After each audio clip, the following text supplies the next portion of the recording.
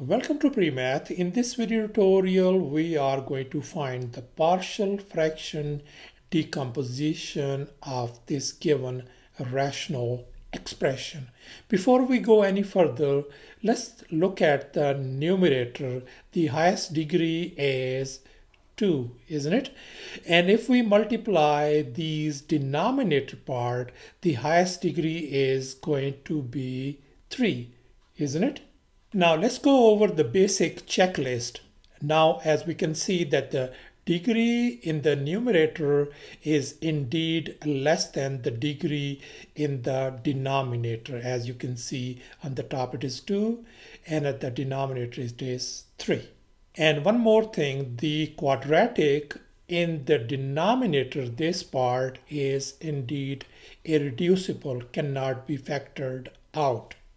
So now we are going to get started with the partial fraction decomposition. This rational equation could be written as, since this one, the over here, this one is z square plus 7. Since this is a quadratic part, so I am going to write down az plus b plus the next one is our linear part is z minus 2. So I'm going to just put down c. And now our task is to find the value of these a, b, and c. This is what we are going to do. Now, as you can see, we have these fractions. We want to remove these fractions. So the very first thing that we're going to do is look at this part over here. This one at the denominator over here. We are going to multiply each and every term by this quantity. So I am going to multiply by z square plus 7 times z minus 2. Across the board, I'm going to multiply over here as well. Z square plus 7 times z minus 2, and likewise over here z square plus 7 times z minus 2. And now we can see that this z square plus 7 cancel with this one, this cancels out with this one, so we simply ended up with z square minus z minus 13 equal to, on this one over here, this z square plus 7 cancel with this one, so we simply got equal to az plus b times z minus 2, and then plus over here, as you can see that this z minus 2 is gone with this one, so we simply ended up c times z square minus z square plus 7 rather. So I am going to call this equation as number 1. Just keep in your mind. And now we are going to use this quick trick. It says look for the linear terms in the denominator, and we can see that the only linear term in the denominator is this part, z minus 2. We are going to write down z minus 2, whatever that thing, set it equal to 0. That means z is going to be simply 2. So whatever this z we got, we are going to plug it in over here, fill in the blanks. So this is what I'm going to say. I'm going to say put z equal to 2 in this equation number 1. So let's go ahead and substitute z equal to 2 in this equation number 1. So that z square means this is going to become 2 square minus z is 2 minus 13. And now look at this part. Since z equal to 2, 2 minus 2, this 2 minus 2 is going to simply become 0. 0 means this whole thing is going to become 0. So we are just going to just put down 0 plus c times z is 2 square plus 7. So far so good. And if we simplify on the left hand side, that is going to give us 11 with a negative sign. So that's going to be negative 11. And here 2 square plus 7 is going to be 11. So this is going to become 11c. If we divide both sides by 11, so we are going to get c equal to negative 1. And we still need to find out a value and b value. To calculate those things, we're going to be using this method called equate or compare the coefficient. For that one, let's go ahead and work on this equation number 1.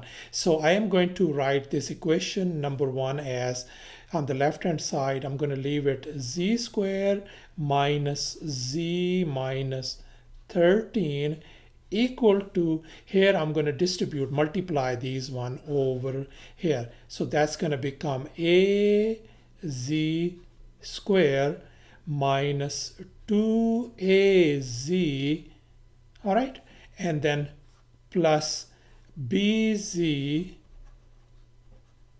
minus 2b, and over here we're going to distribute as well. So that is going to give you c z square plus 7c. And now I am going to combine these z square and then z and constant. So I can write on the left hand side is indeed z square minus z minus 13. And here I can write a plus c in parentheses times z square, and then I'm going to write plus b minus 2a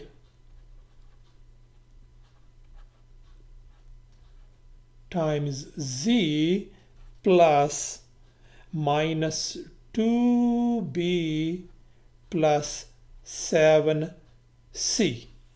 And here you can see that we have I can write z square as 1z square and then 1z. Now let's go ahead and equate these coefficients on both sides. The coefficient on the left hand side for z square is 1 and the right hand side is a plus c. So I can write this one for z square. I'm going to say 1 equal to a plus c. Likewise over here for z is the coefficient is negative 1, and for the z coefficient on the right hand side is b minus 2a. So for z part I can write negative 1 equal to b minus 2a, and likewise for the constant part, this is negative 13 equal to this constant on the right hand side. I can equate them as well. I can say negative 13 equals to minus 2b plus 7c.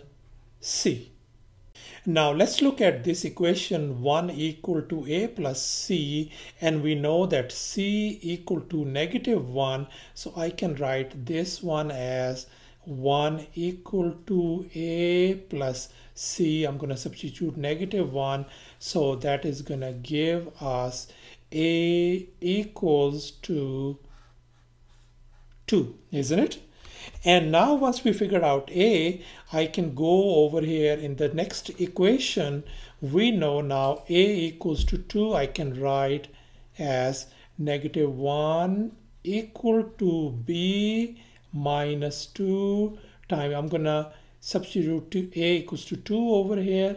So that is going to give us negative 1 equal to b minus 4.